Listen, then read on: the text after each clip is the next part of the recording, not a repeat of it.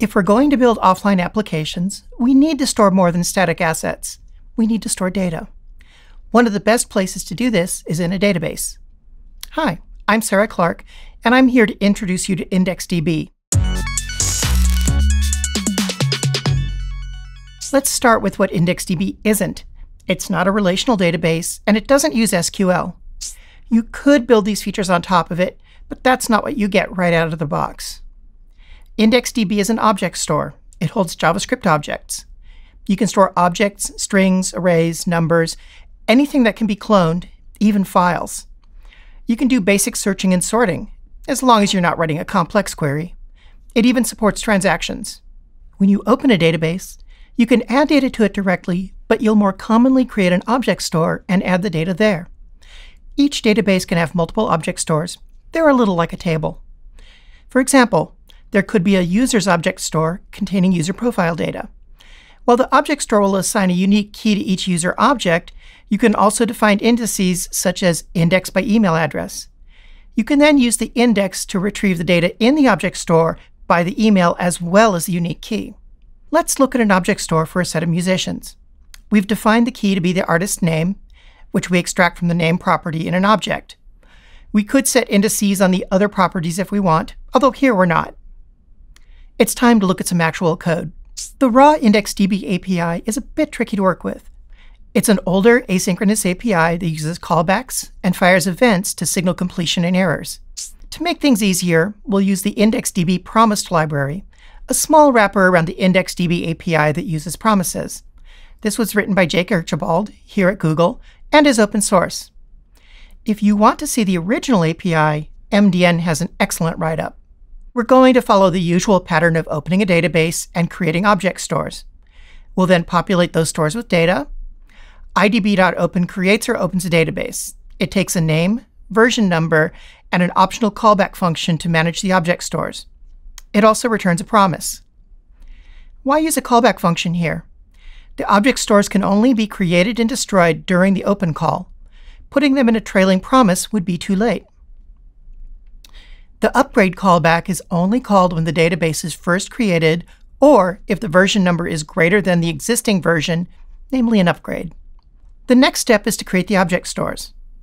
Before I show you some code, let's talk about what goes into each object store.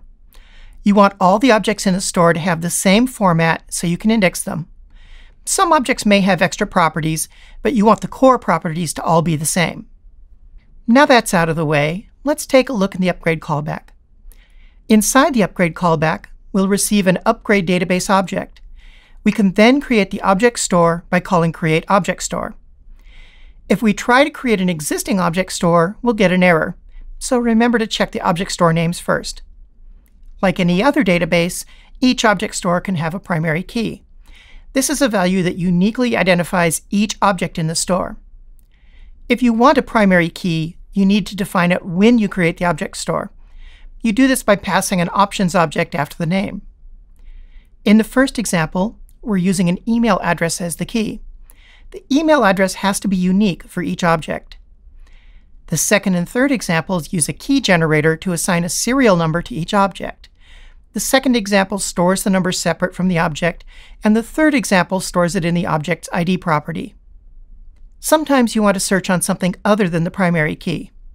You can do this by adding an index for another property. Indexing makes lookups faster, but it also makes the database larger, so use these with care. To create the indexes, call createIndex on the object store.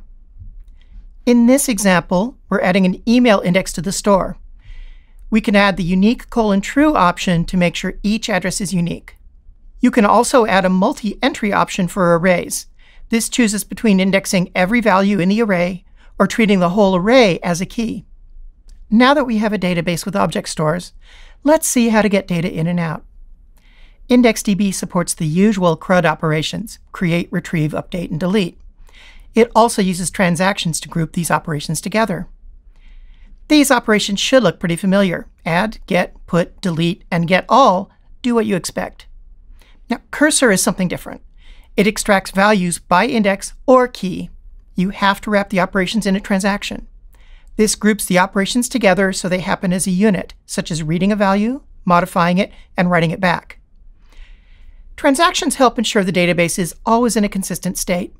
They're also important if you have multiple copies of your app running, as they prevent simultaneous writes to the same data. When you work with a transaction, you first open a transaction on the database.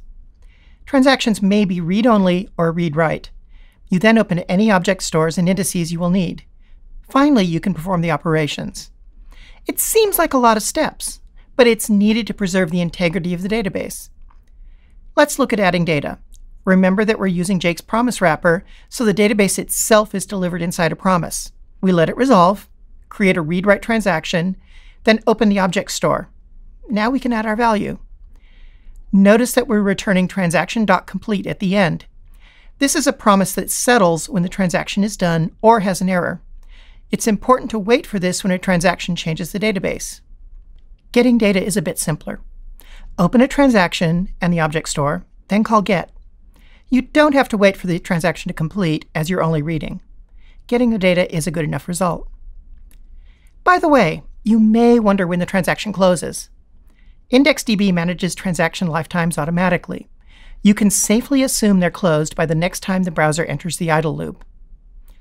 Updating data looks just like adding data, except that we're using put instead of add.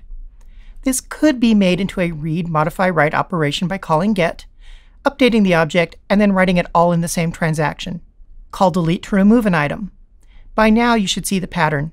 Since it changes the database, you need to wait for the transaction to complete. We haven't talked about how to search yet. IndexedDB lets you get a block of data based on a key or index. Any fancier searching is up to you. The easiest way to get all the data in an array is by calling getAll. Since this is a read-only transaction, you don't need to wait for it to complete. Another way to retrieve all of the data is to use a cursor.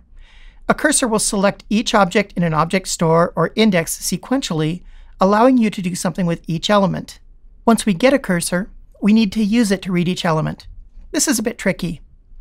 Essentially, you want a loop to get the value from the cursor, exit if the cursor is null, and call continue to advance the cursor. This is one of those rare spots where using promises makes things more complicated.